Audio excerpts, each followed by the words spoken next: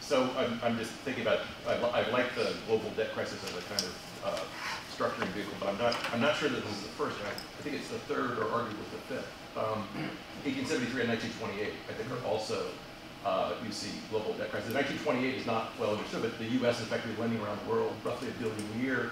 Germany says it's not going to be able to pay those debts in 1928, and the bond market seizes up, and this leads to pretty dire consequences in Europe. In 1873, likewise, there's a mortgage boom in Paris, Vienna, and Berlin, those three empires, largely borrowing from the Bank of England. And when the Bank of England rapidly raises the interest rate, it's LIBOR, effectively LIBOR, the predecessor to LIBOR. In both cases, that goes up rapidly, that's a signal to a kind of global financial meltdown, but it's really all very, very, very much about debt in those two cases. Right. So I wondered, one of the things, I wonder if you could talk a little bit about leverage, because you haven't spoken much about leverage in the context of the crisis and this sort of derivative market and Dodd-Frank, more specifically connected to this problem. Well, those are sort of two separate, one observation and a question. So the 29 crisis of the 30s, has some similarities in that it's global. It also has a very striking similarity, which is it's preceded by a very large, rapidly growing country running massive surpluses and lending to another very large industrial country. So the U.S. The U.S. in the 20s was the China of the last 10 years. That is, the U.S. is running massive surpluses and lending to these consuming countries, mostly in Europe, just like China is running big surpluses and lending to the consumers. And it all comes crashing down, of course, in similar kinds of ways. The big difference that I see in both those cases is that it was not the world's financial center that experienced the major indebtedness. I mean, in the case of the 1920s, the U.S. and the U.K. were major lenders, right? And in the case of 1873, it was, as you say, it was the British who were the principal lenders. Here we have a debt crisis where the world's biggest financial market and biggest financial center and biggest economy is the debtor country and is experiencing the debt crisis. And that's one of the reasons I think it's been so all-encompassing and so severe, and it makes it, I'm not sure it's more dangerous, but it's dangerous in different ways. And the 1920s in some ways looks like, your typical Latin American debt crisis. If only it had been possible for them to negotiate out these unpayable debts, we might have avoided the catastrophes of the 1930s. It's hard to imagine doing that in the case of the U.S., since the U.S. is the world's financial center. But I take your point. I think those are very good historical analogies. Leverage. Well, I'm not sure this will answer your question, but it's related. Right? So there are a lot of people who would argue that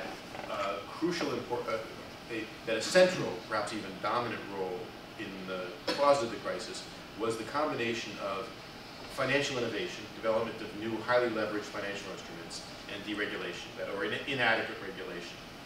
And I certainly think that those play a role. The financial instruments play a role because one of the characteristics of the new structured finance that developed really in the 90s and into the aughts, or whatever that decade's supposed to be called, one of the characteristics of that structured finance was that it made it harder and harder for the original lenders to actually identify the quality of the ultimate loans they were making. Whether in the case of sovereign loans to Greece, or in the case of mortgage lending to Spain, or mortgage lending to the U.S. And I could go into detail about how this is all done, but effectively you have, let's say, German financial institutions who are buying securities, bonds, which incorporate tens of thousands of mortgages all over the U.S. or all over Spain. Right? There's no way, they were assured by the intermediaries that these were of high quality, but there was absolutely no way that the German pension fund, or the Dutch pension fund, or the German banks, or the Swedish banks could ever have really figured out the quality of the loans they were making. And I think people have come to recognize that that's not a good thing. That you always want the ultimate lender to have their own independent information about the ultimate borrower.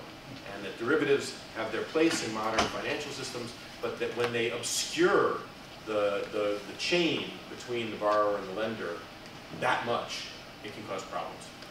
So that's one thing, and that's certainly true.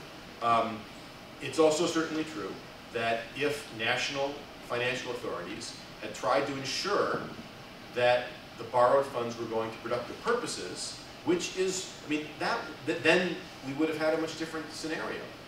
Probably the US would have borrowed much, much less, and what it borrowed would have been used for higher quality mortgages and lending to the private sector and things like that. That's how when developing countries deal with one of these debt crises, one of the things that they do, typically one of the things that the IMF insists that they do is say, okay, now you know that you cannot let just anybody borrow just anything.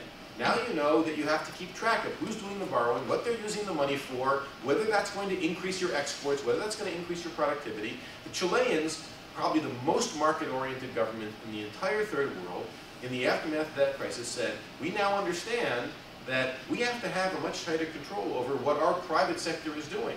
Because if our private sector borrows for all these stupid purposes to build 100 shopping malls that end up being empty, it's going to bankrupt the country. And so they impose very strict capital controls on foreign borrowing.